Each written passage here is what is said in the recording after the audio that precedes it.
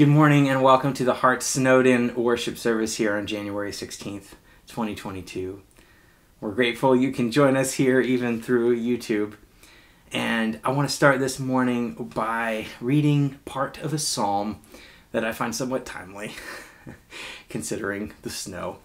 So let's open our hearts to God, reflecting on where we are in tension and contrast with Him in our lives, and invite Him to come and to heal and to renew as we repent.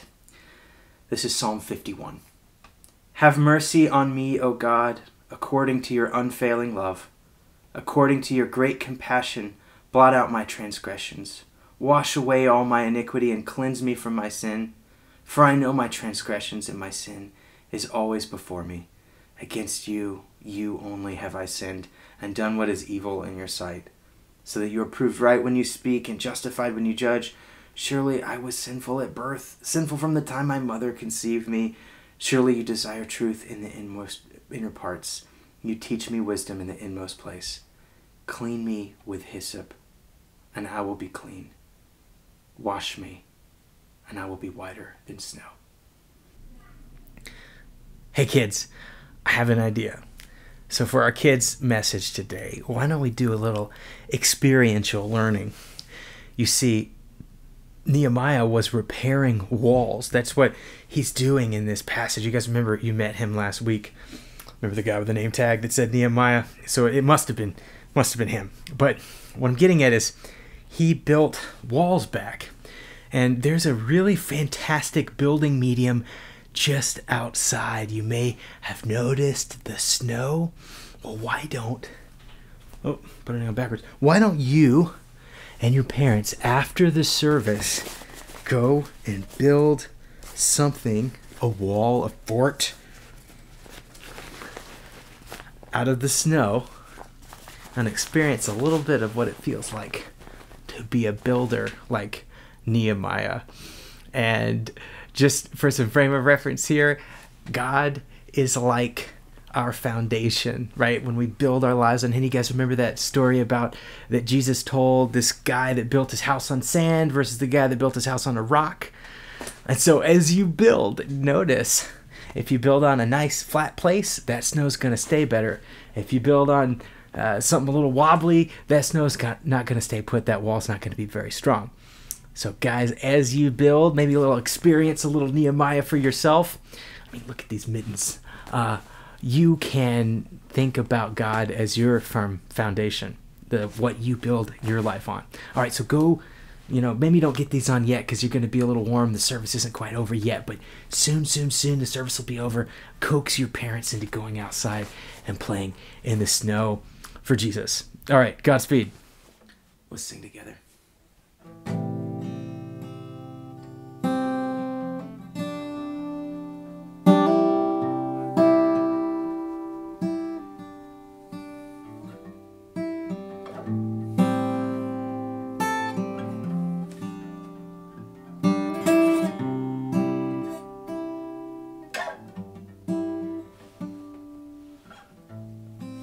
Search my heart, show me anything that's not like you. Show me anything that's not like you. Search my heart, show me anything that's not like you. Show me anything that's not like you. Again. Search my heart, show me anything that's not like you. Show me anything that's not like you. Oh. Search my heart, show me anything that's not like you. Show me anything that's not like you. Shape me with the words you speak. Mold me into who I'm called to be. Oh, guide me in your truth. All I want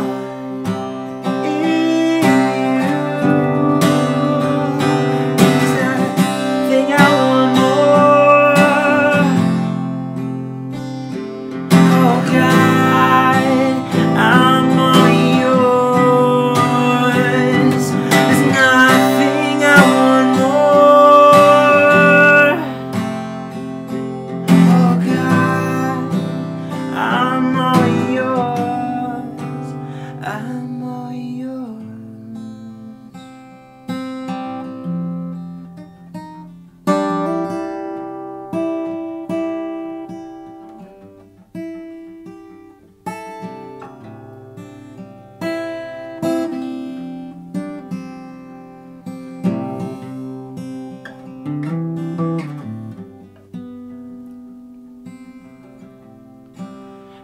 Search my heart.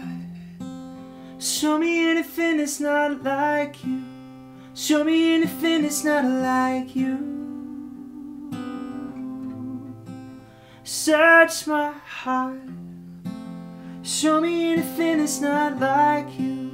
Show me anything that's not like you.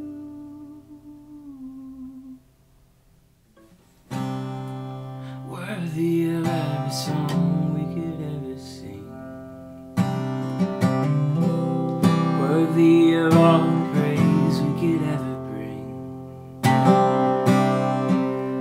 Worthy of every breath we could ever breathe. We live for you. We live for you. Worthy of every song we could ever sing. Worthy of all the praise we could ever bring. Worthy of every breath we could ever breathe. We live for you. Oh, we live for you. Holy, there is no one like you. There is none beside you. Open up my eyes and wonder. Show me who you are and fill me with your heart and lead me in your love to those around me.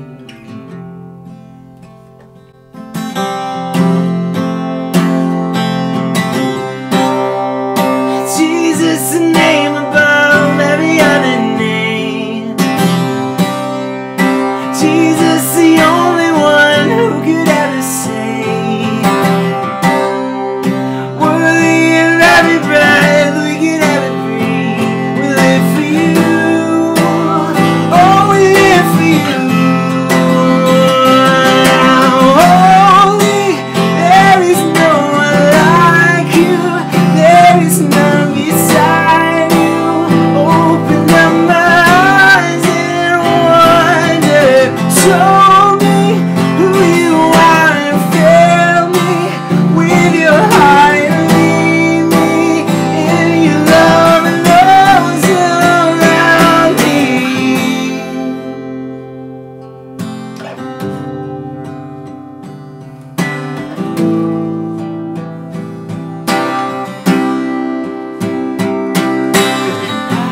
will build my life upon your love. It is a firm foundation. I will put my trust in you alone, and I will not be shaken. I will build my life upon your love. It is a firm foundation, and I will put my trust in you alone, and I will not be shaken. Holy, there is no one like you. There is none beside you. Open up my eyes in wonder and show me who you are and fill me with your heart and lead me in your love to those around me.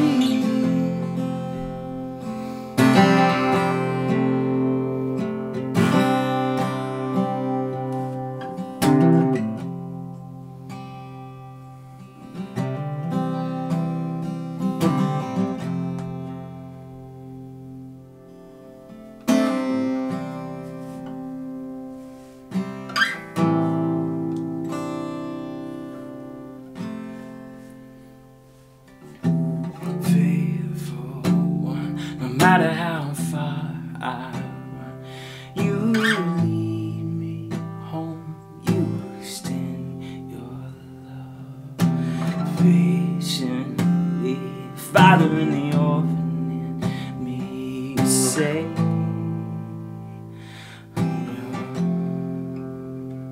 I never am alone.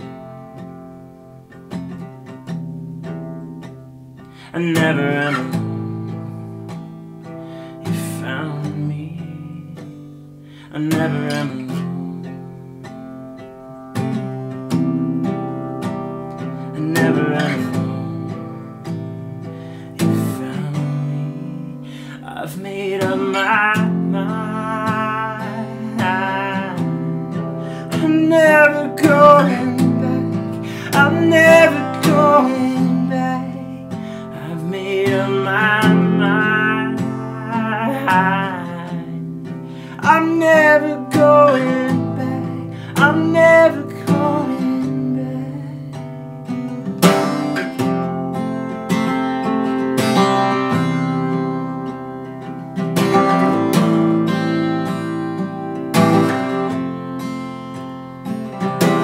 righteousness found only in your face. You see my heart, you extend your grace. Eyes open, I'm falling in love again. To say I'm yours. It's always you. It's always you. You found me. It's always you. It was always you. You found me. You called me your home. I'm never going back. I'm never going back. You call me your home. I'm never going back. I'm never going back. I've made up my mind. I'm never going back. I'm never going back. I've made up my mind. I'm never going back. I'm never going back. Ooh. Oh, oh, oh. Ooh.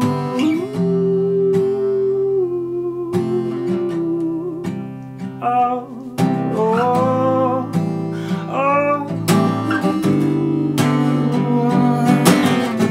Singing out your love name. I'm giving you everything. You make my heart so alive. You put your love inside. There's nothing that I have need of. There's nothing you haven't done. Make my soul alive. You put your love inside. There's nothing that I have need of. 'Cause there's nothing you haven't done. You make my soul alive. You put your love inside. I'm singing out your lovely name. I'm giving you everything. You make my soul alive. You put your love inside.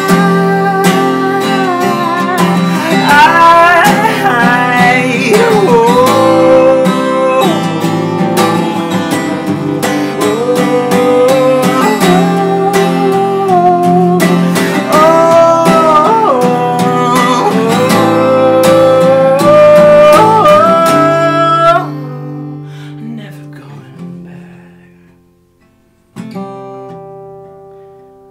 I'm never going back. You found me. I'm never going back. I'm never going back. You found me.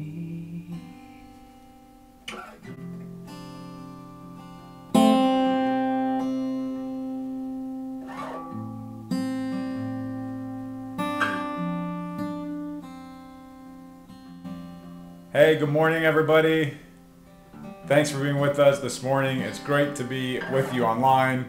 I wish we were together in person in the high school, but this is the next best thing. Hopefully you are doing well today.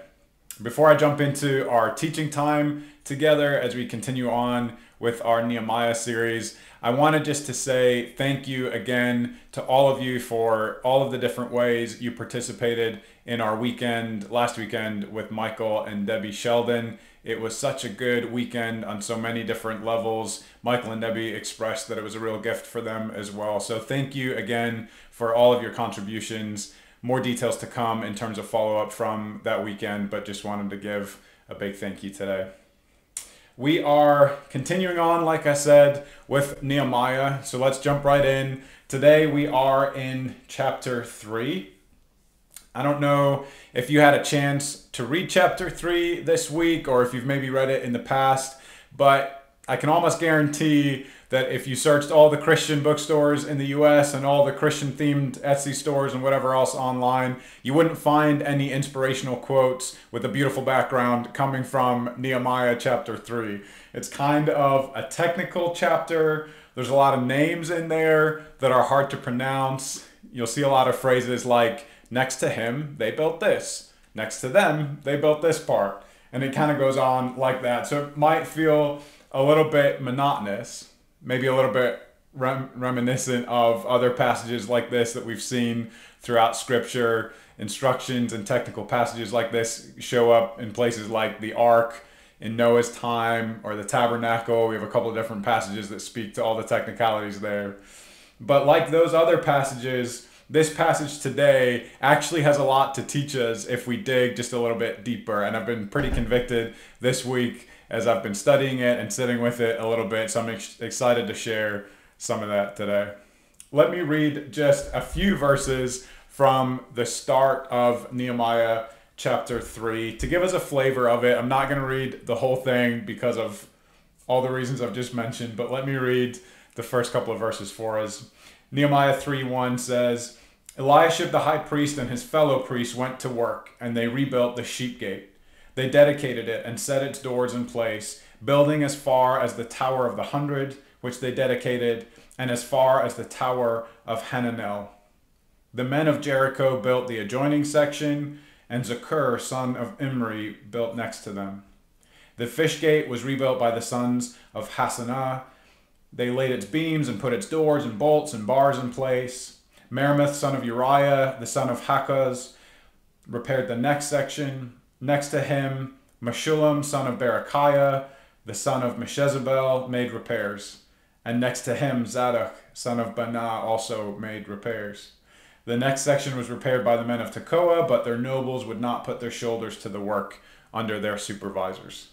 And it goes on like this for a number of verses to the end of the chapter. As you probably know by now from different teachings that I've done, I would really love to start out by placing us in the big picture of what is going on before and during and after any given passage that we're in. There's something really exciting about seeing how different parts of Scripture fit together, about tracing these sort of sweeping themes or different narrative arcs within Scripture and tying those in different ways to God's overall redemptive plan for the world. So stick with me for a couple minutes this morning as I do that again, either by way of reminder or maybe for the first time for us. As we think about the Israelite people, these people that were chosen to represent God to the world, we can name a few of the highlights of their journey across the generations, right? A couple of different events might come to mind for us. Things like the Exodus, when the Israelite people were brought up out of Egypt and being in slavery in Egypt. We might think of them wandering in the desert for 40 years, maybe the time when they entered into the covenant with God at Mount Sinai, or their entry into the Promised Land, thinking about Jericho and Jericho and Joshua.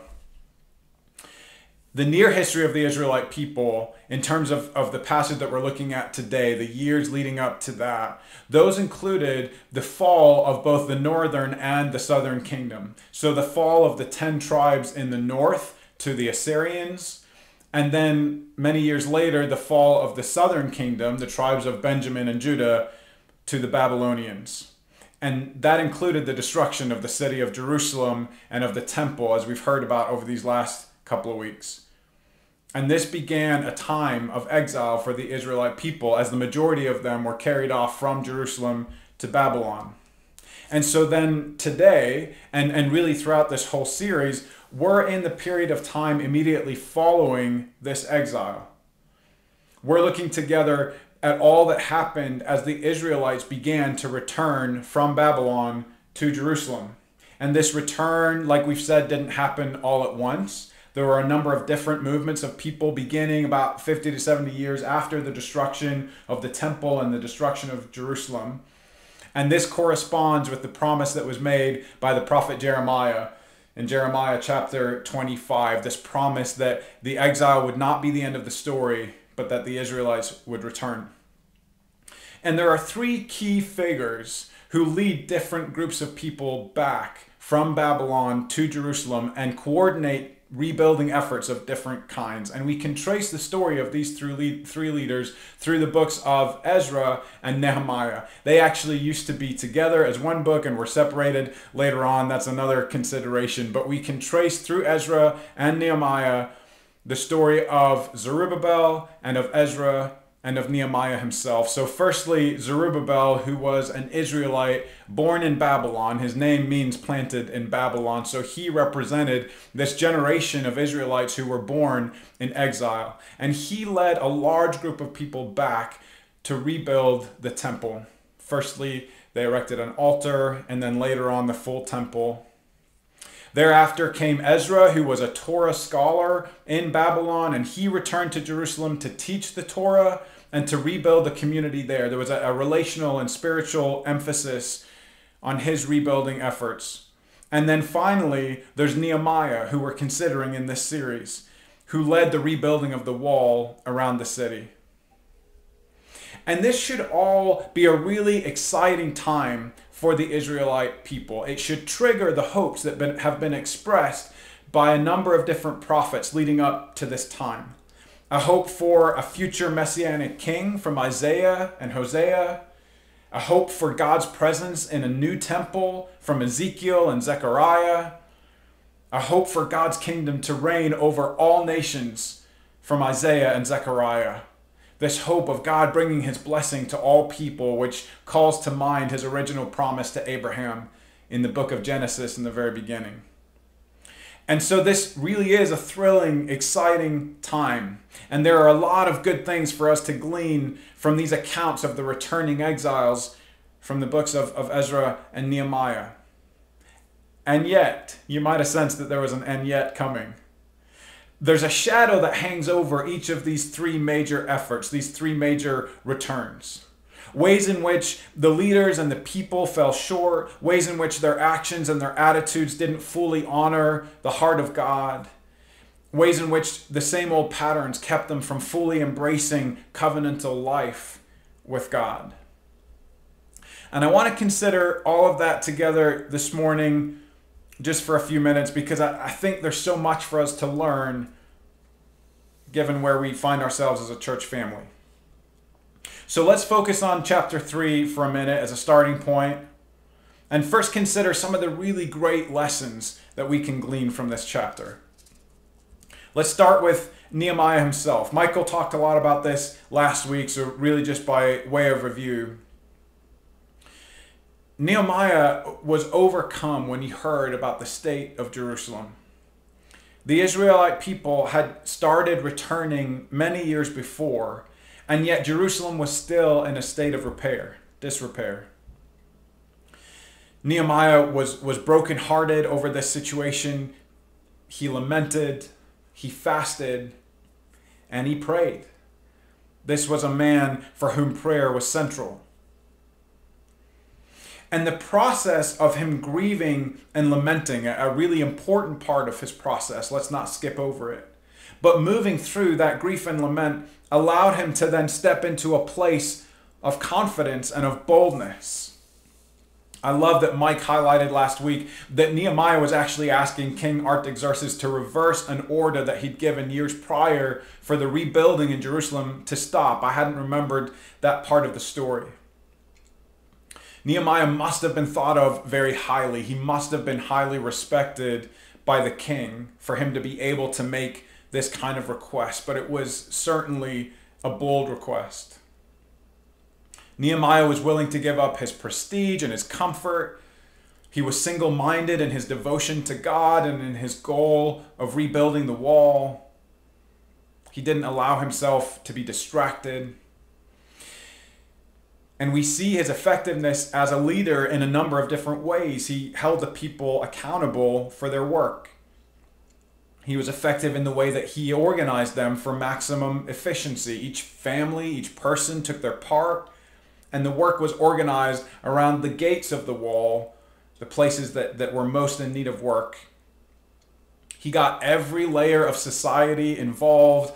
The high priests were working together side by side with those on the lower ends of society that could only afford a single room to live in. So there's no doubt that Nehemiah was an effective leader and that he was accomplishing something significant. Another important point to note from this chapter is that this work mattered. Israel had been scattered and exiled. Jerusalem had been razed to the ground. The temple was destroyed. It's hard to imagine the level of desperation and devastation and hopelessness that God's people would have felt. But now God's at work to establish his people back in their homeland.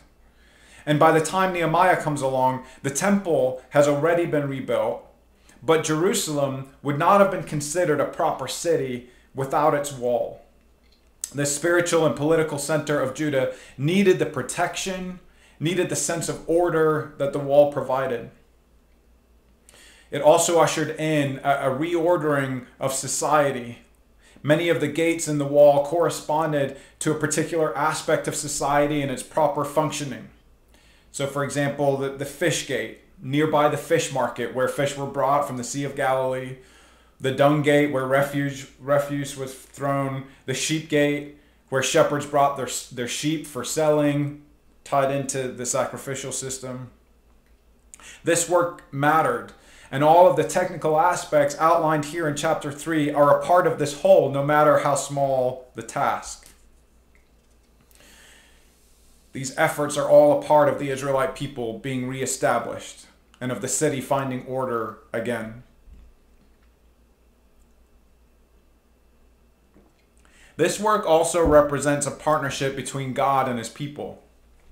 God had moved in the heart of the Persian king to allow the Israelite people to return and to rebuild. God is in this work. And as he so often does, he dignifies his people and his creation by involving them in his work. Every generation of Israelite people had a unique function to fulfill in the unfolding narrative of God's redemptive work in the world. There's such dignity and value that God bestows on us, his people, when he involves us in his work. And all of these tasks, painstakingly outlined, represented a partnership with God. This effort also required that the Israelite people partner well and cooperate well one with another. Most likely what was accomplished in chapter 3 was a completed lower wall with all of the gates in place and with no gaps. The height of the wall would continue to grow until it was fully complete. Later on in the book of Nehemiah, in chapter 6, we're told that the completed wall was accomplished in just 52 days, which is incredible. Such a feat couldn't have been accomplished without good leadership and significant cooperation and unity of spirit. Everyone was involved here. Men and women were involved. Different kinds of tradesmen. We're told about perfume makers and goldsmiths. These are not trained builders, but they're willing to jump in. The high priest got in on the act. They didn't consider themselves too spiritual to get involved with physical labor. They jumped in. And there's no mention of strife among the laborers. We're told a lot in the next couple of chapters about opposition that the builders faced, and we'll look at that more closely, but we're not told of any strife amongst themselves. Each was assigned a portion to work on, and they worked hard until it was complete. And though there were some holdouts, like the noblemen who refused to get involved, we're told about that in verse 5, but by and large, this was a unified effort that pleased God. It brings to mind the truth that all people have a role to play in the kingdom of God and in his redemptive work. So it's easy to see a lot of the good that chapter 3 represents. We've traced some of it. Nehemiah's dedication and his boldness, the significance of the work, the partnership with God, the unity of spirit that is present. And really, I want to just sit back and celebrate that and soak it in, right? But as I mentioned up front, there's a bit of a shadow that hangs over these accomplishments. And the problem is that if we know this story at all, we know that it doesn't take a long time after the rebuilding of the wall is complete for the Israelite people to return to their old rebellious ways and for Nehemiah to lose patience with them. And I don't want to take from anyone who will be teaching on these verses in more detail soon. It's towards the end of the book more so. But I do want to try and pull out just one main lesson for us in this tension that exists in the narrative, because I think it's so important. The Israelite people under Nehemiah's leadership were part of something truly remarkable. In many ways, it was something that only God could accomplish. The restoration of this wall in such a short time. And even prior to that, the restoration of the temple. These things were big and flashy, and people took note. And they were successes that should be celebrated. But like I said, it didn't take very long for God's people to lose sight of what mattered most. Despite a spiritual revival led by Nehemiah immediately following the completion of the wall, where people were weeping and confessing and obeying and rejoicing, it didn't take them long to stray from, to borrow Mike's language from last week, to stray from loving God completely and loving themselves correctly and loving others sacrificially. As is the case so many times before, they have a hard time staying faithful to their covenant with God. The people began neglecting the temple and breaking the commands of the Torah and mistreating one another. It seems like they can't help but repeat the mistakes of their ancestors, even although they had promised not to do so at the completion of the wall. And Nehemiah, for his part, despite all the leadership that he's displayed in rebuilding the wall and then in leading a spiritual revival, he loses his patience. He begins to act violently towards the people. And by the end of the book, he's essentially saying to God, well, at least I tried. I'm throwing my hands up in the air. So what can we learn from this? No doubt God had a blueprint for the tangible and physical rebuilding of the wall. God, or Nehemiah calls them the plans that God put in my heart. But God also had a blueprint for the renovation of their hearts, individually and collectively. And he has a blueprint for the renovation of our hearts. And often this is the much more challenging work, right? But it is so, so worthy of our time and our attention and our effort. And there are a number of different examples from the Bible of this kind of heart renovation blueprint. One of my favorites is in Micah 6:8, and I wanted to read that for us. It's not the only, but I love it. This one could be put on an inspirational quote poster. Micah 6:8 says, "He has shown you, O man, what is good. And what does the Lord require of you? To act justly and to love mercy and to walk humbly with your God." To act justly and love mercy, to pursue mercy, and to walk humbly with God. Despite the many successes involved in this story, there are multiple examples where Israel and her leaders could have acted more justly, where they could have exercised a greater commitment to mercy and a love of mercy, where their pride in achieving so much perhaps got in the way a bit of displaying the kind of humility that represents the heart of God and wins people back to him or into relationship with him for the first time. But in our last couple of minutes, let's take the attention off of the Israelites for a second and maybe put it back on ourselves. We're also in a season of building and rebuilding, right? Maybe we're not putting up any walls around Boone, but we are focusing on new ministry opportunities and new programs and building our staff and talking about different physical locations that we could inhabit, physical spaces, and how they might serve our mission best. And all of these are really good and necessary things. But are we, at every step of this process, are we also committing ourselves to the kind of practices and habits and attitudes that allow us to act justly and to love mercy and to walk in humility? Are we checking back in with God's relational blueprint again and again and again to stop us from drifting? It's easy for us to be attracted to success and to growth, and some of that's okay. But let's be equally committed to the kind of success that can only be recognized in the way that we respond to one another and in the way that we respond to God. Let's invest in relationships that are strong enough to withstand the greatest challenges and the hardest of circumstances, as well as the good times. Let's love God completely and ourselves correctly and others sacrificially, believing in our own value and goodness and calling that out in others who are also made by God and for God. I've been wrestling with this a lot personally. I think early on in this transition period, wherever the start of that was, it's hard to tell, COVID and other transitions that we've had, but early on, my own identity was getting way too wrapped up in the success of the heart. Staying up at night and frantically thinking through how we could come up with the perfect strategy and make sure that we're hiring the perfect people. If I'm honest, I think I was worried that the heart would be seen as a failure, and probably even more so worried that I would be seen as a failure. I wasn't present with people in the way that I wanted to be. I wasn't focused on God in the way that I wanted to be.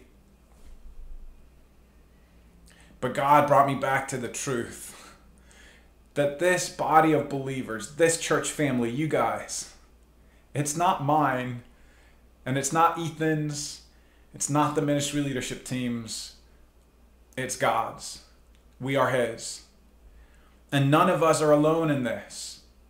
There are so many people in this effort, and God is with us. I believe that. And literally in the middle of the night a while ago, as I'm trying to just offer all of this to God and lay it before them, He met me with a peace that has not left me. I can say that in all honesty. And I still don't know what our future is. I don't know what successes and failures will navigate together. But I know that I'm just that little bit more equipped to be the kind of person that I want to be in the midst of it all. The kind of person who is prioritizing loving God and loving people well, not perfectly, but with intentionality and generosity. And I think if we start to figure out some of those pieces together, God leads us faithfully into the rest. Our fidelity shouldn't be to success for its own sake. Our fidelity is to God. And as we commit to loving God and others well, as we commit to acting justly and loving mercy, really loving it, and walking humbly, we can entrust the future to Him with absolute confidence that He's with us. I am so excited about all that is being built and rebuilt here at the Heart. And I'm even more excited about us becoming the kind of people that God wants us to be in the midst of it all. We have a lot more to learn from Nehemiah. I am excited about where we're headed with this series. I'm excited about just how well it fits with the season that we're in. Let me pray for us and pray for this series. Would you pray with me? God, what an amazing truth that you are with us. You don't give up on us, God. You are faithful. We sang last week about our confidence being your faithfulness, and that is the truth. You are faithful to us, God, time and time and time again. And so would we be filled to the brim with confidence and boldness, knowing that that is true? Would we walk forward believing with our hearts and our minds that you go ahead of us, and that we as a church family will be able to navigate all that is ahead because you are leading us and guiding us and equipping us. God, would you give us a spirit of unity one with another? Would you continue to knit our hearts together as a church family? And would you give us your vision for the future, that we might just follow in your footsteps? God, as we continue our journey through Nehemiah, would you help us to glean all that we can from the examples set before us? Would you help us just to lean into all that you have for us? God, I pray for this week that you would have your hand upon us, that it would be a week where our church family thrives in the different places that we find ourselves until we come back together again, I pray. In the name of your Son, Jesus. Amen. Amen. Thanks, everybody.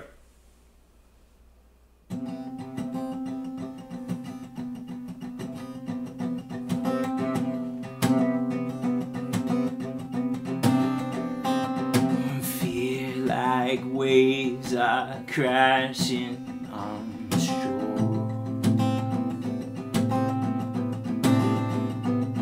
Steady are your arms within the storm.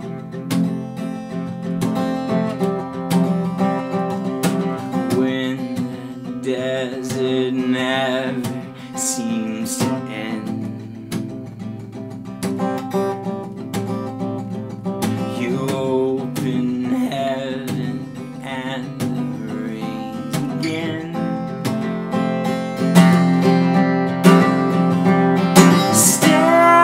Steadfast, your love is never fading.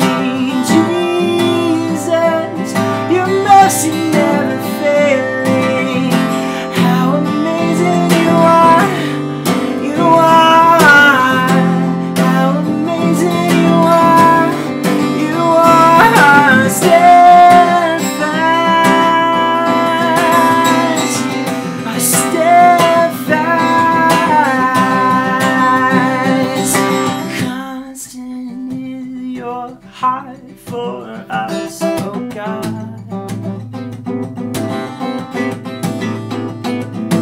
Constant is your grace that overcomes.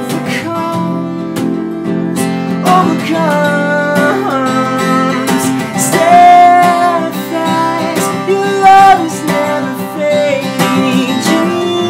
Jesus, your mercy never failing. How amazing you are, you are. How amazing you are, you are. Steadfast, you are steadfast.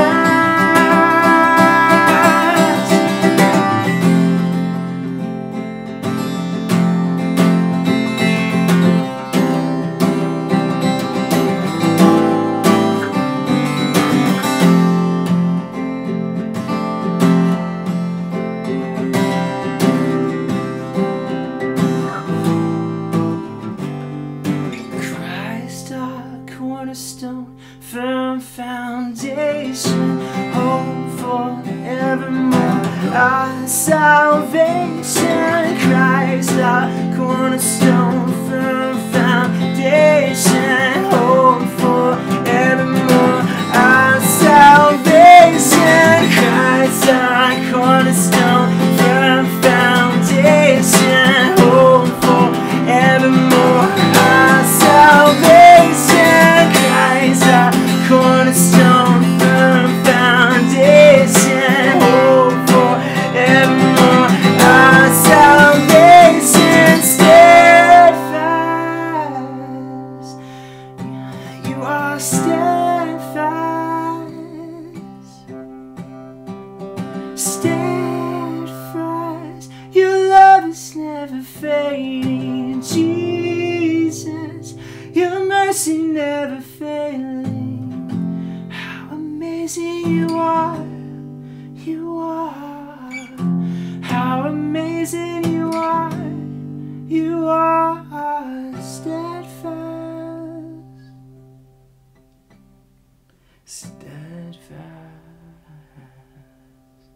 All right, let's close with our benediction song. I don't want you to sing it as loud as you can. Maybe I can hear you from where I'm at. Maybe we can hear each other in our own homes through the snow. Are you guys ready? All right, let's sing it together.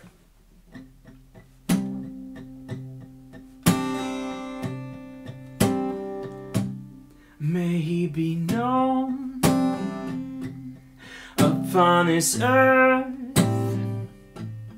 his saving power